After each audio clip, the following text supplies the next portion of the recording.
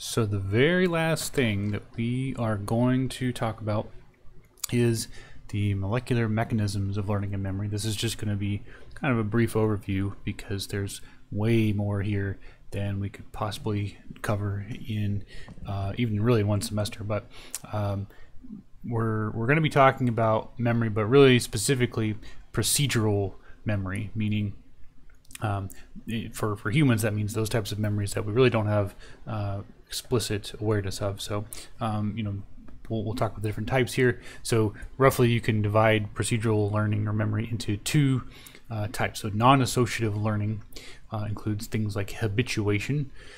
This is probably the simplest form of memory there is. It involves simply a reduced response to a repetitive stimulus. So in other words, if you have a response to a stimulus, whatever it is, so it could be to a painful stimulus or to a non-painful stimulus, and then the response to that stimulus reduces over time as you repeatedly are exposed to it, that's an example of habituation. And this is something that probably we experience all the time. So if you have if there's an annoying sound in your room, an alarm going off, perhaps maybe the first time it goes off you jump or you're startled by it, but if it goes off repeatedly over several hours or days or whatever the time frame is, eventually you get to a point where you're no longer bothered by it. So that would be an example of habituation. And then sensitization is kind of the opposite. It's exaggerated responses to a stimulus that's caused by a single or a small number of very strong stimuli. So that can take a lot of forms. Let's say again you have a relatively mild but repetitive stimulus that you're exposed to over and over again. Again, let's say a sound like a door opening, but then at some point while you're hearing that sound, some other very strong stimulus occurs, and it can be something very frightening or painful, or otherwise just sort of emotionally resonant. So say someone screams when the door opens one time. The next time you are exposed to that milder stimulus, like the door opening, you might jump, you might be startled by that sound, whereas before you weren't. So that would be an example of sensitization. And then what we call associative learning is where you have two or more stimuli that are linked together. So in what's called conditioning, especially classical conditioning, you start to associate a stimulus or the response to a given stimulus becomes associated with a different stimulus. Now we'll talk about what that means in more detail later on. And then instrumental or operant conditioning involves the association of a given response to a given behavior. So when you do something and you get a response, you associate that response with that behavior. Typically this is seen in lab animals where you have, say, a rat press a button or press a lever to get a piece of food. After repeated attempts, the rat starts to associate the behavior, in other words pushing the lever, with the stimulus. So these are all types of procedural memory that occur in pretty much all animals as far as we know, and can be modeled or tested in lots of model organisms. The probably best studied animal in terms of memory is this little guy called the aplysia. So this is a type of sea slug. So this is what these little guys look like. They're sometimes called sea hares, and they're really common. They're probably used mostly because they were just easy to collect and to raise in captivity, and so they've just historically been used a lot to study not just learning and memory, but other circuits as well. So and they have a relatively simple body with relatively simple nervous systems, and parts of their body are easy to access. So this big flap of skin over the top of the back is called the mantle, and like what they've done here is you can push aside that mantle, and you can expose parts of the body like this structure here called the siphon, which they use to suck water into this mantle cavity, where they have their gill that they use to breathe. And they have a very simple withdrawal reflex associated with this gill. So any physical contact with that siphon, again, normally the siphon would be covered by the mantle, so even just gentle contact with that siphon will produce this gill withdrawal reflex, where the gill itself kind of retracts inward. I have a little video over here. Stretched out, we're going to focus in on, so we're looking at an aplysia stretched out. We're going to focus in on the gill and the siphon. We're going to apply an extremely weak stimulus so you can see the amplification with sensitization. Weak stimulus to the siphon, you see a modest withdrawal of the gill. Now we're going to frighten the animal, startle it, give a noxious stimulus to the tail. That, of course, causes a contraction in its own right. This contraction lasts for seconds, but you can come back minutes later. The same siphon stimulus now produces a much more powerful withdrawal. We can now compare the two, normal and sensitized, and see how much more powerful the withdrawal is in the animal that is startled. The memory for this event is a function of number of training trials. So that was a video by a guy named Eric Kandel. And actually, I'll send you guys the link to the whole lecture. It's actually really interesting and talks about a lot of the other things we've been talking about in class. So anyway, that's why this aplysia is used. And like in the video you saw, you can model sensitization, but you can also model habituation and conditioning and lots of other types of memory. So for example, habituation is probably the simplest form of memory there is, and is the easiest to model in pretty much any animal. So here, again, all you have to do is sort of repeatedly give the same stimulus. So the gill withdrawal reflex is triggered by this real simple circuit. You have a sensory neuron, which is a touch receptor somewhere in the skin of the siphon, and that synapses directly onto a motor neuron that controls the gill muscle. Now, again, these animals have very simple nervous systems, so they only have a few neurons that comprise the whole thing. So it's relatively easy to map out the nervous system of an animal like this, so much so that each neuron actually has its own name, so they know exactly which neuron is connected to which muscle and so on. So in this case, there's a particular sensory neuron that detects touch in the skin of the siphon, and that connects directly to this motor neuron, which then controls this muscle. So normally touching the siphon with whatever the stimulus would be would trigger that sensory neuron, which in turn would cause it to release neurotransmitter onto the motor neuron, and that causes the muscle to contract. And if you apply stimulus repeatedly, so here they're repeatedly stimulating this sensory neuron by touching it. Actually, in this case, they're stimulating the sensory neuron by electrically stimulating it. Now, this is not the same as applying the sensitizing electrical shock. This is just a depolarizing current directly into this neuron. So it's just sort of bypassing the actual contact with the skin, but you could do the same thing by just touching the skin. The point is that this neuron, the sensory neuron, fires an action potential every single time the neuron is stimulated, or presumably every time the skin is touched. But if you record from the motor neuron, the neuron that controls the gill muscle, it's depolarized when the sensory neuron is activated. So in each case, you have one or stimulation of one thing leading to activation of the other. So this action potential in the presynaptic neuron is leading to a depolarization in the postsynaptic neuron.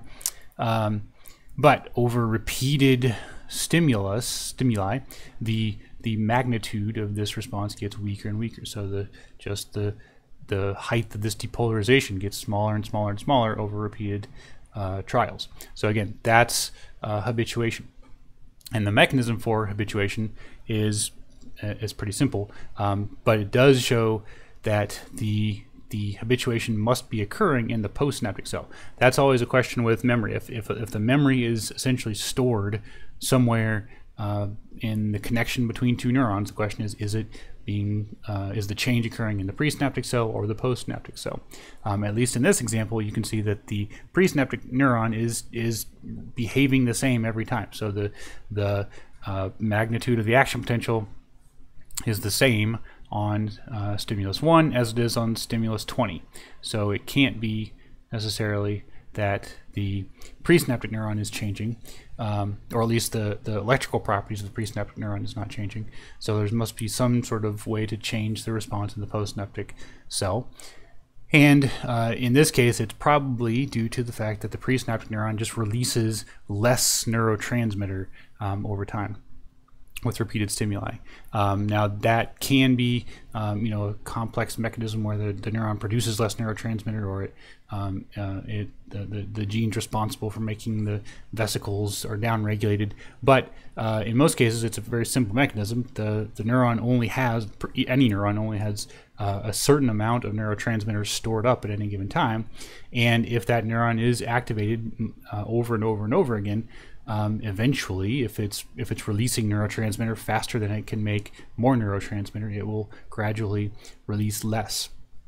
And so that's probably what's happening here, is the presynaptic neuron is just running out of neurotransmitter after many repeated stimuli. So the postsynaptic neuron is seeing a weaker response because the presynaptic neuron is releasing a smaller number of neurotransmitter molecules. And that in turn then causes the gill muscle to contract less because the motor neuron then is also less active. Now, sensitization is a little bit more complicated because it requires more than 2 neurons, but it's just gone from 2 to 3. So in the case of sensitization, what you have is a increased response to a weak stimulus, which is caused by a strong, or what's called a sensitizing stimulus at some other location. So in this case, the sensitizing stimulus is a strong and electrical shock to the head. So in other words, this is not stimulating just one neuron. This is applying an electrical current through the skin that's enough to activate various parts of the nervous system. But it would be a stimulus that would cause the gill withdrawal to be stronger than it would to just a normal touch stimulus. And that's detected probably, or that shock activates probably multiple neurons within the nervous system. But in particular, it activates these neurons in the head called L29 neurons. Again, the neurons in the nervous system of this animal have all been sort of named and numbered. And these neurons, it turns out, synapse with the sensory neurons that detect touch from the siphon. So what's happening is the electrical shock to the head activates this L29 neuron. That L29 neuron then causes something to happen in the sensory neuron such that the next time it's activated by, again, even just by light touch to the siphon, it creates an increased response than it did before the sensitizing stimulus. So like you saw in the video, if without the sensitizing stimulus, if you just touch the siphon with a pipette tip or a gentle jet of water, you'll get a sort of intermediate amount of gill withdrawal. But then if you apply an electrical shock to the head, that itself causes a large withdrawal of the gill. But then the next time you touch the siphon, even if you don't apply the sensitizing stimulus, you get a greater withdrawal reflex. So that's what sensitization means in this context. So what's happening at the synaptic level is that L29 neuron releases, it so happens that it releases serotonin, and in this case serotonin activates a G protein coupled receptor, and that G protein coupled receptor activates through its G protein activates an enzyme called adenylyl cyclase, and adenylyl cyclase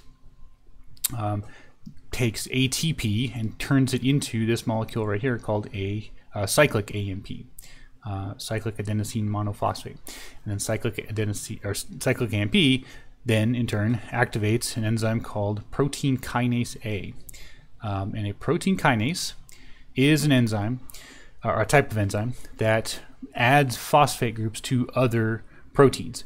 And phosphorylating a protein does lots of things to it. It usually causes the shape of the protein to change, and it causes the protein to behave differently. Sometimes it depends on the protein and it depends on the situation, but sometimes phosphorylation increases the activity of the protein, sometimes it decreases it.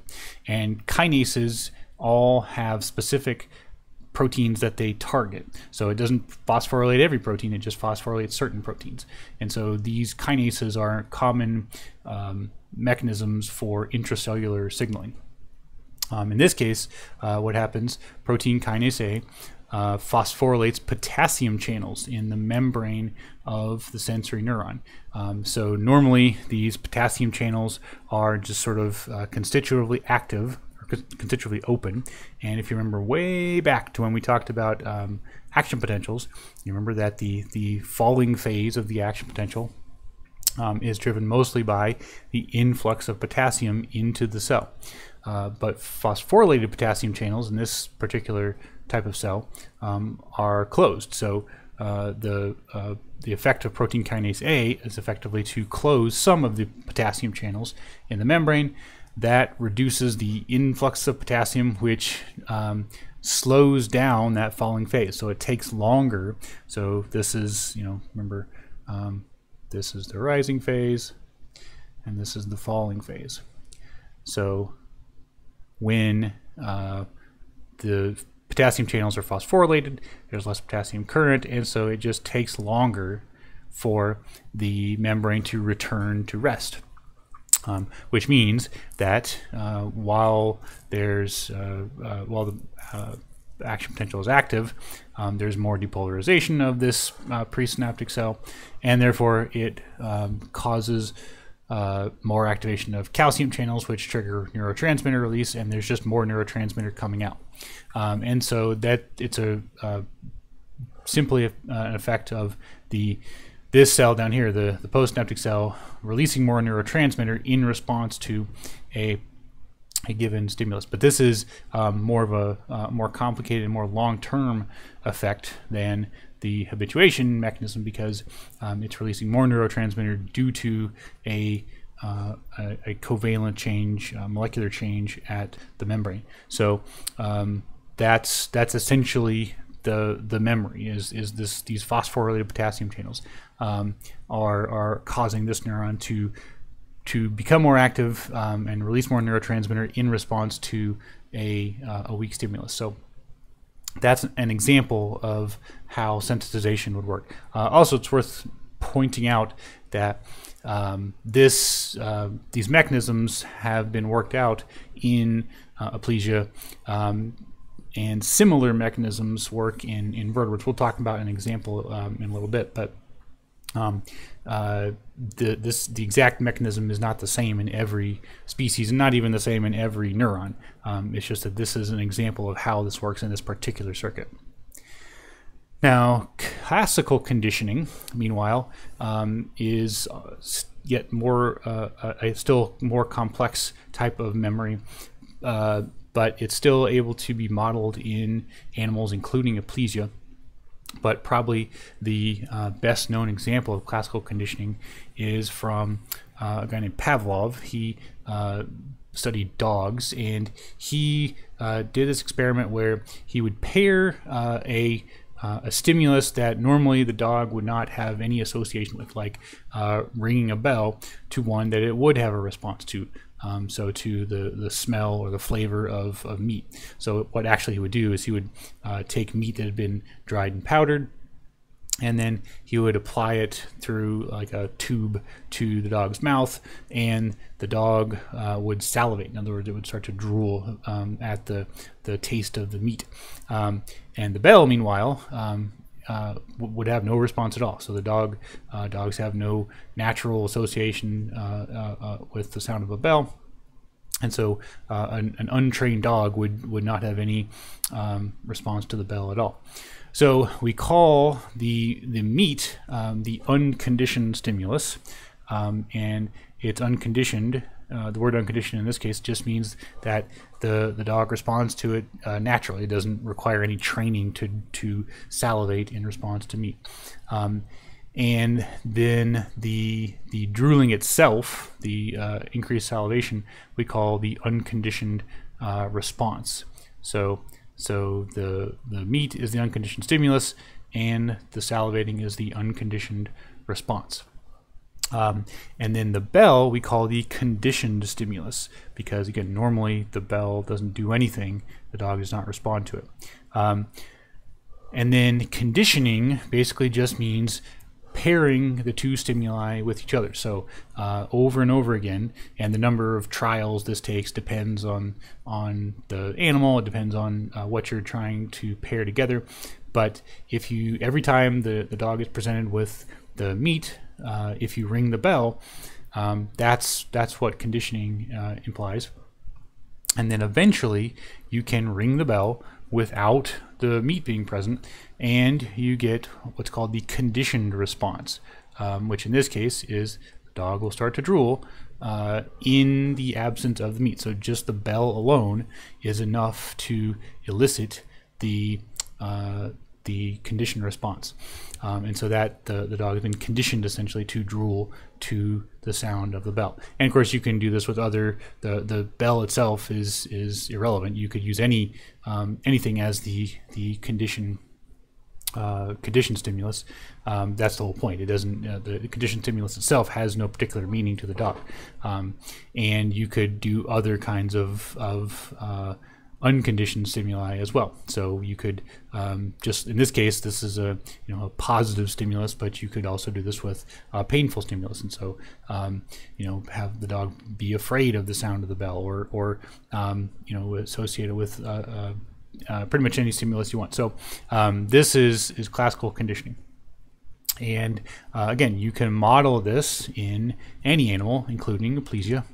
And the way this is done with aplesia is the unconditioned stimulus is the tail shock. So again, there's no training or conditioning required for the slug to respond to that tail shock. So you apply the electrical current to the tail, and the gill will withdraw. So that is the unconditioned response. And then as a conditioned stimulus, you can apply a weak tactile stimulation to the siphon. So just gently touch the siphon with a probe or with water. And the conditioned stimulus does cause a retraction of the gill on its own, but it's pretty weak. So so down here you can see that the unconditioned stimulus by itself does, in all cases, creates a response, but only if the two are paired. So here we have our conditioned stimulus, which again is the siphon stimulation with the probe, and then the unconditioned stimulus, which is a tail shock. The unconditioned stimulus by itself produces a sort of moderate withdrawal, and then the conditioned stimulus, if it's unpaired with the unconditioned stimulus, which means that you're still presenting both stimuli, but they're not associated with each other. In other words, the timing is such that the conditioned stimulus and unconditioned stimulus don't occur at the same time. You don't get any conditioning. So the mean withdrawal in response to the stimulus is very weak. In fact, weaker than if you applied the unconditioned stimulus by itself.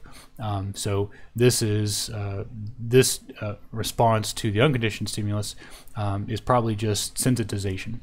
But then pairing them together, meaning applying the conditioned stimulus and the unconditioned stimulus at the same time over repeated trials gives you a much greater response. And this is the response to the just the tactile stimulation of the siphon. And again, as long as they're paired, you see a much greater response. So now the gill is withdrawing here as if it had been shocked, even though all you did was just touch it gently with a probe. So again, as long as you do that over and over and over again, over this is just one day of training, you see a much greater withdrawal. And eventually it does drop off. Again, that's probably an example of habituation, but this initial increase is the conditioning. So again, what's happening in that sensory neuron that's causing it to do this? Again, this L29 neuron, which is the one that's activated by the tail shock, releases serotonin.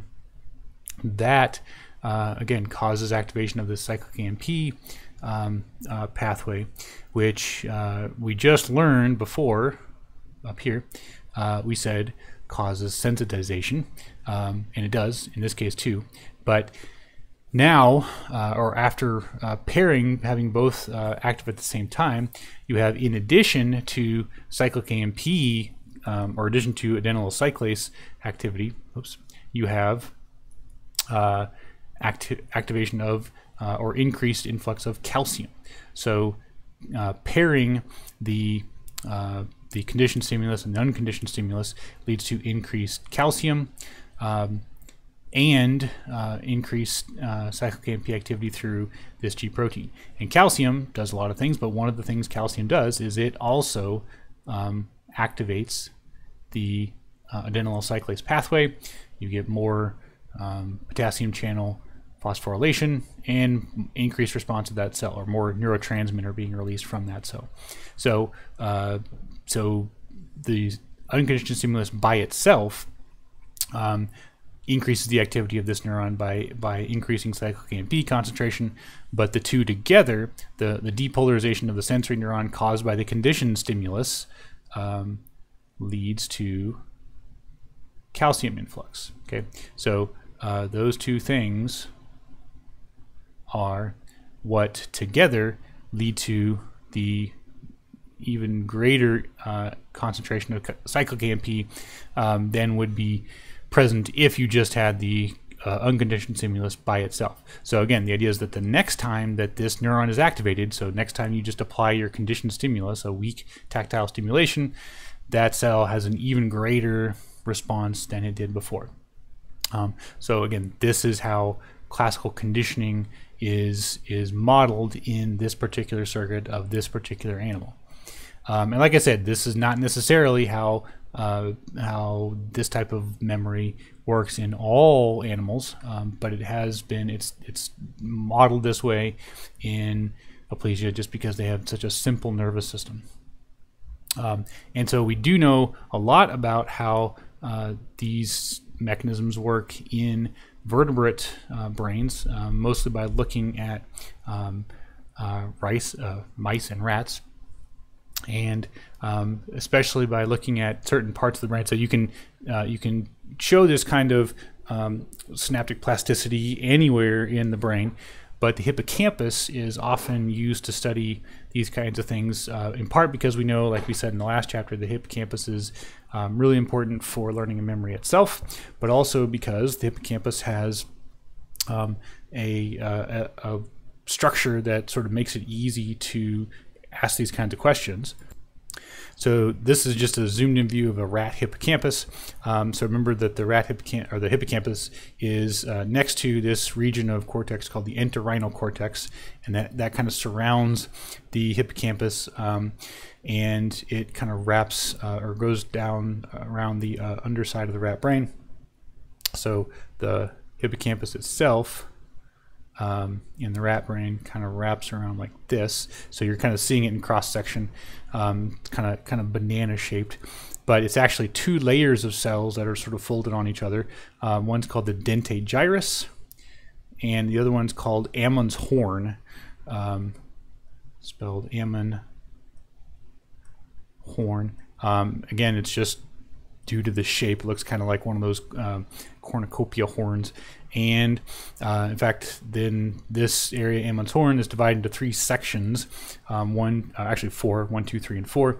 But they're called CA because it comes from the Latin word for Amon's horn, conus ammonis or something like that. And in any case, that's just where the name comes from. And it turns out that the entorhinal cortex and these 2 parts of the hippocampus are all connected like so. So you have neurons in entorhinal cortex that have axons that connect directly to neurons in the dentate gyrus, which then connect to neurons in what's called area CA3 of hippocampus, and then on into CA1.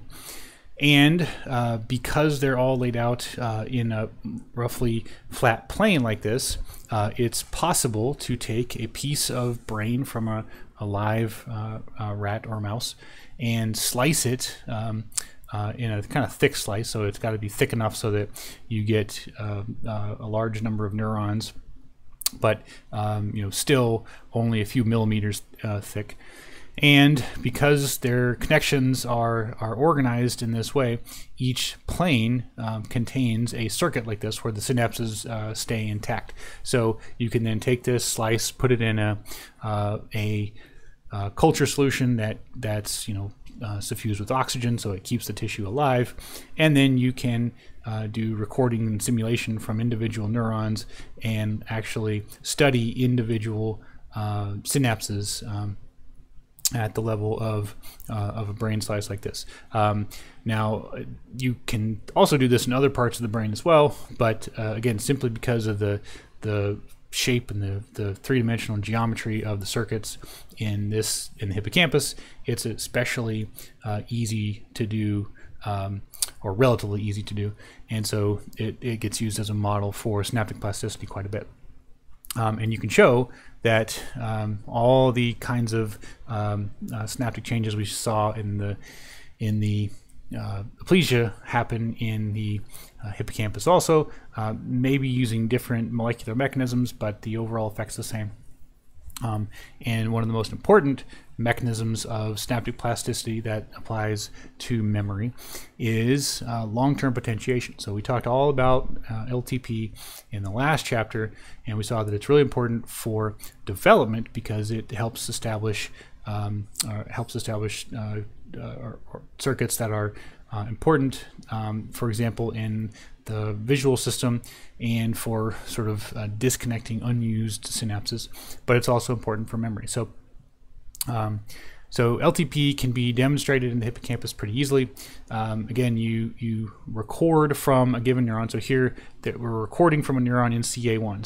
So you have one of these brain slices sitting out. You take a very, very tiny glass pipette and apply it to neurons, or one neuron somewhere here in CA1. Again, this takes a lot of practice, but and a fancy microscope to do, but you can find individual cells and record membrane potential from those. And then you can stimulate this neuron by activating one of its inputs. So there are multiple neurons within this circuit that connect to neurons in CA1. So you can stimulate these neurons by activating one of the other structures that connect to it from someplace else. And remember, the way you measure synaptic strength is you apply a test stimulus. So you just apply a small single electrical stimulus to one of these inputs, either one, and then you measure the EPSP in CA1. So here we're looking at EPSPs in this CA1 neuron in response to test stimuli from either neuron 1, input 1 or input 2, and usually this is measured as a percentage of baseline. So here they're all at basically 100%, which means that the response is 100% of the baseline. So by definition, it's at 100%. And then to produce LTP, you apply a brief high-frequency stimulation called a tetanus. So a tetanus is just a sustained electrical stimulation of a neuron, and it then and in this case what they did is they applied the tetanus, the high frequency stimulation, only to the neurons that produce input 1. And so after the tetanus, then you apply another test stimulus, and what happens here is immediately after, there's a very strong increase in the EPSP to that test stimulus, and that lasts for as many as 20 minutes after the tetanus stimulus occurs. And hypothetically, you would keep seeing that LTP as long as that neuron is alive. But you don't see LTP in response to the activation of input 2. So in other words, you apply the tetanus to input 1 and then measure the response to a test stimulus on input 2, and there's no change. So that means this is input specific. It's not just that this CA1 neuron, after this tetanus, started increasing the strength of all of its synapses. It only increased the strength of the synapses with input 1. Input 2 inputs didn't change. So this just shows that LTP does occur in vertebrate neurons, and it is input specific. There's a lot of evidence to show that this is probably one of the most important mechanisms for storing memories in the brain. By increasing synaptic strength through LTP, you have essentially memories being produced. Now, of course, in the brain, normally you don't have these intense high frequency stimuli, the tetanus stimulation. So instead, the kinds of things that can produce LTP in the brain would just be anything that causes simultaneous activation of a neuron by two inputs from different parts of the brain. And so again, all you need for LTP is for strong activity across the synapse, but especially if you have two or more different inputs to the same postsynaptic cell. If those inputs are active at the same time, meaning they're correlated, then both of them will be increases. Again, this is called Hebbian modification, and it is an important source of synaptic plasticity. So, for example, let's say there are two odor stimuli that your brain or your olfactory system is exposed to at the same time. One, or not the same time, but that can be applied at different times. So the smell of a rose and the smell of an onion, two completely different chemicals.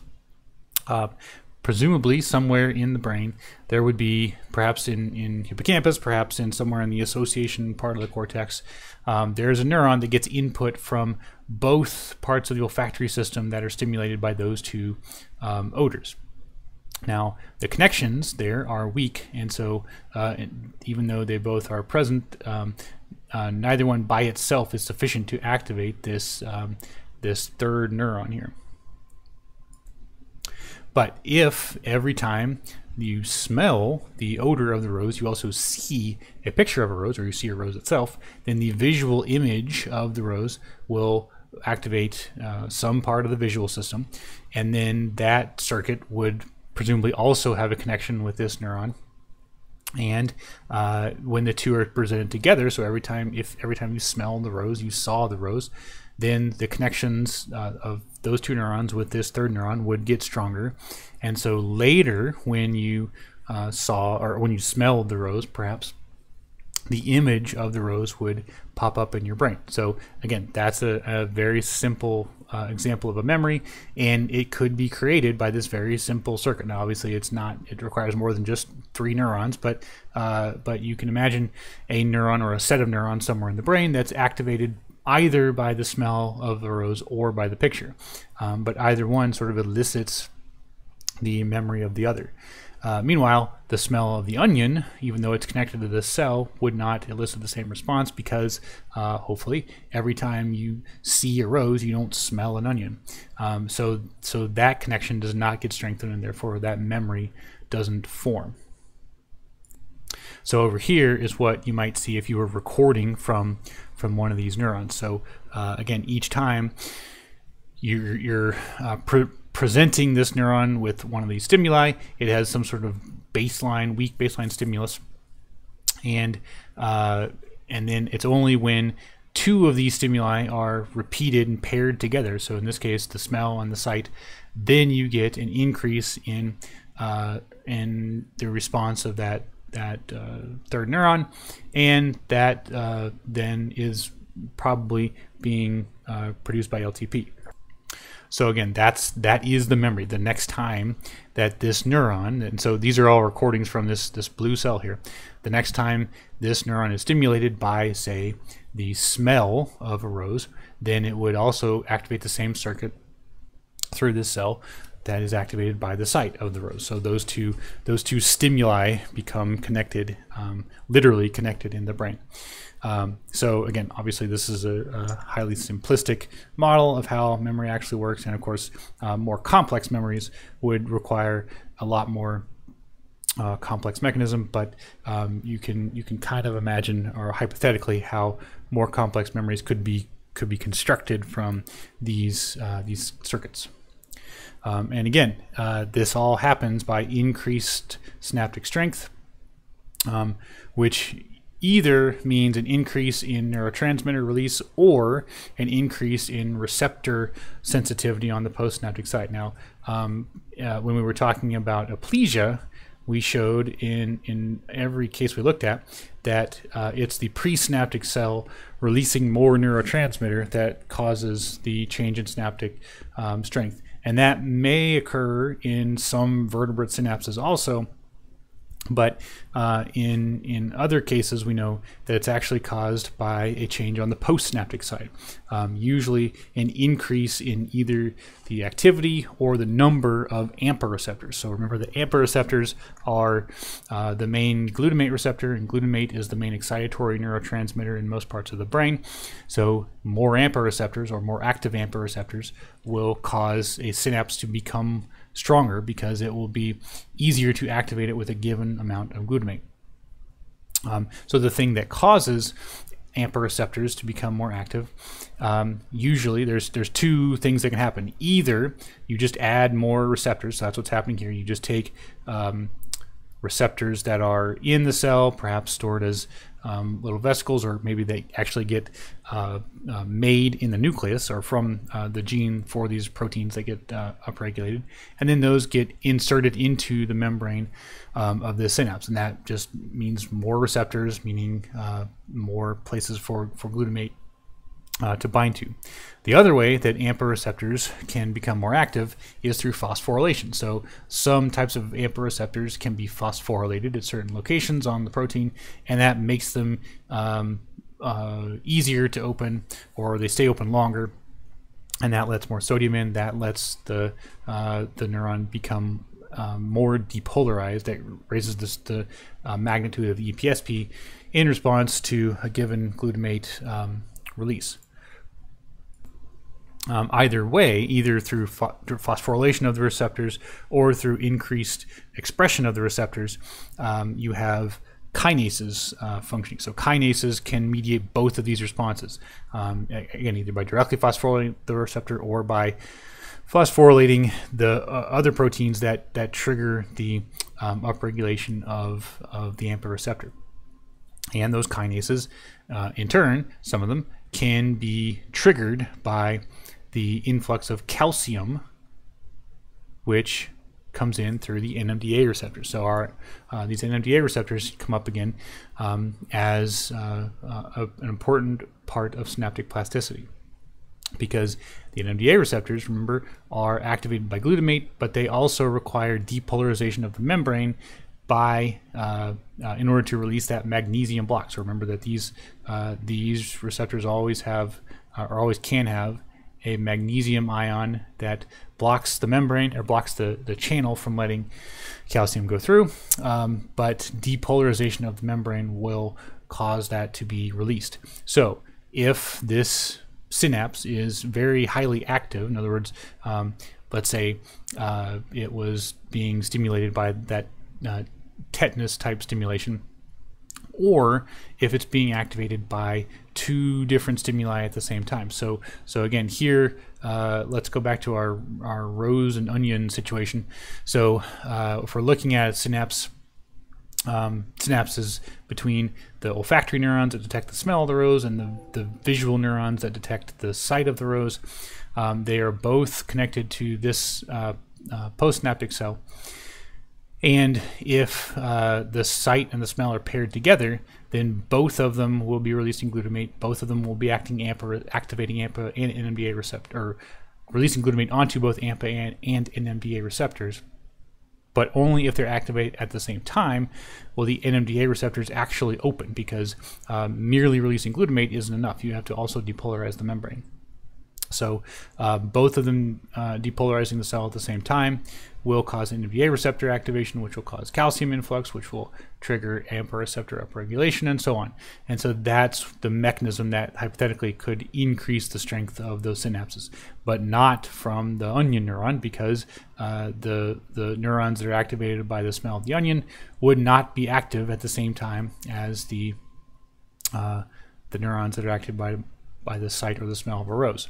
But you could hypothetically produce that association if they were paired together. So if you, every time you looked at a picture of an onion, someone, or looked at a picture of a rose, someone stuck an onion under your nose over and over again, eventually you might start to pair those two together. And so every time you smelled an onion, you might see a rose in your mind.